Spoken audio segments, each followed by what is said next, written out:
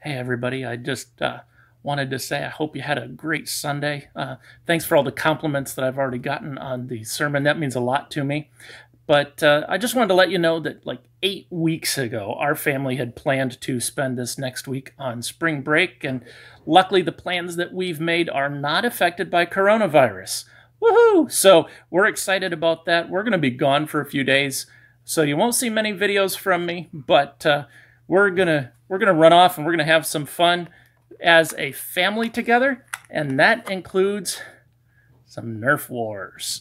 So just wanted to say have a great week. Stay safe, stay healthy. If you need something, give one of the other elders a call. I'm sure they'll be more than happy to help you out, and we will see you again real soon. Keep up on the Bible reading. I am looking forward to sharing with you about the book of Judges in just 2 weeks. But anyway, I'm hiding behind a chair and I think somebody's coming, so I better watch out.